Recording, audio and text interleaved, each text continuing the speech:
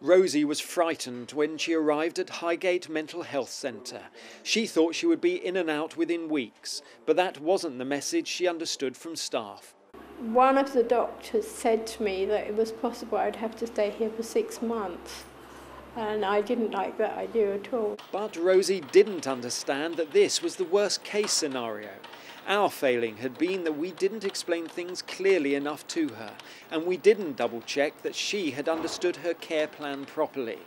This caused Rosie unnecessary anxiety. I said, well, I'm going to give it a bit longer until I speak to the other doctor, and see what her reaction is towards this 6 months detaining in the hospital.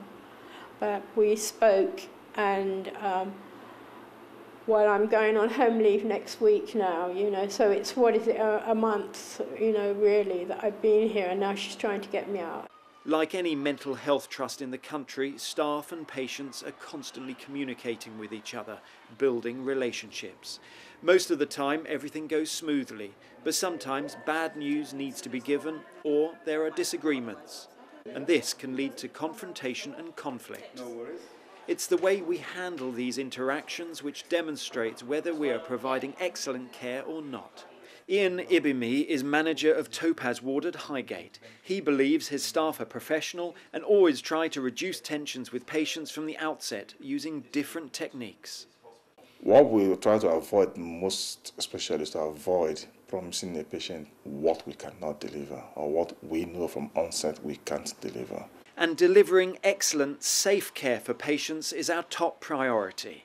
That's why Camden and Islington NHS Foundation Trust, known as CNI, is one of the first NHS organisations in the country to adopt Safewards, a series of interventions promoting consistency of care. It's not about patients as people, it's the behaviours that patients exhibit on wards that we all, including patients, like to see reduced.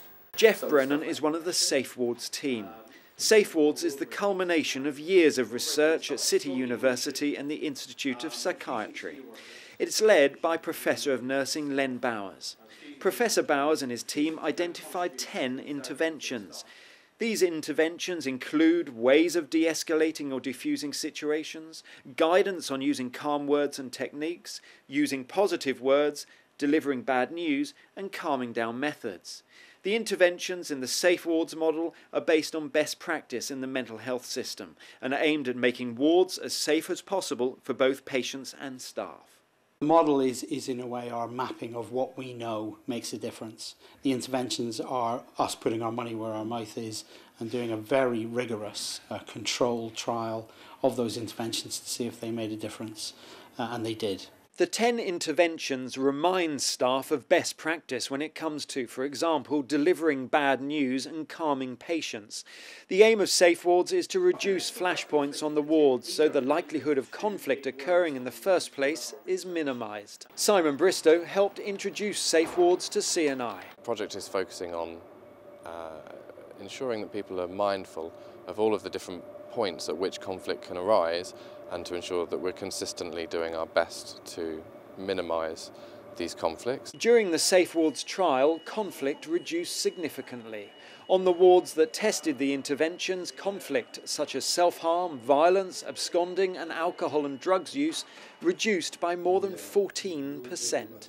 And there were other benefits too, with a 23% reduction in staff prescribing extra medication and restricting movements on the wards. Honestly, she's doing so much better. I'm really glad we decided to treat her properly in the end and turn things around. Julie Richards is ward manager on the Rosewood unit in the Huntley Centre on the St Pancras Hospital site.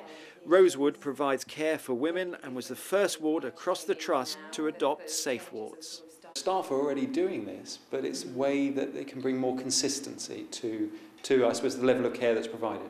Absolutely, and I think in situations where you're actually under a lot of pressure, that's the time that, having this approach actually is much more in staff's awareness, and that'll enable them to kind of be more conscious of what they're doing and how they're doing it and feeding back about it as well. Director of Nursing and People Claire Johnston believes adopting Safewards across all our inpatient wards will improve safe care for patients. This is a programme that builds on the skills that our staff already have. Our staff are already superb managers of safe environments and in managing really difficult situations with patients.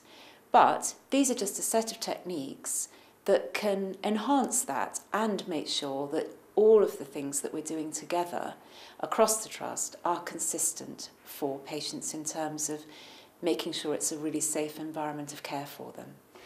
Chief Executive Wendy Wallace says she's delighted that CNI has been the first NHS organisation to commit to implementing Safewards. When you invest a lot of time for staff in the training and development there, you want to make sure that it's something that's really going to make a difference. Everything we do in the organisation we try and make sure is evidence-based. So it's great to be the first to be doing that. It also means that we're significantly contributing to lots of the issues that Francis and the Berwick report were relating to, that things are safe on wards for service users and that they have a good experience. Keeping both staff and patients safe is a priority, and while mental health organisations have their fair share of conflict, Safewards gives staff a suite of tools to provide excellent care all day, every day, no matter what the situation. Being one of the first in the country, well, it's quite an accolade, isn't it? Yes, no pressure, but I think it'll really work, and I think it'll be a great opportunity for Rosewood to just show what a great ward we are.